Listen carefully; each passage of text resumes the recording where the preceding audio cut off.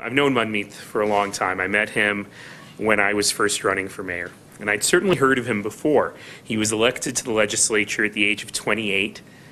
He's my MLA, by the way. We're from the same neighborhood. And I always thought, who is this guy? Got elected at 28, second year of law school, and I don't know about this. And people I trust and I know kept telling me what a wonderful guy he was. And I finally met him as I was running for office.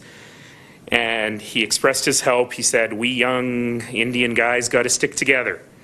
And I harassed him after that about that ever since. But, you know, I, in my life, spent a lot of time with people in politics. And I am an eternally optimistic person, and I always think the best of everyone.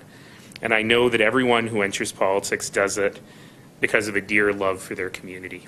And sometimes, though, you got to hunt for that. With Manmeet, you never ever had to hunt for it. It was right on the surface.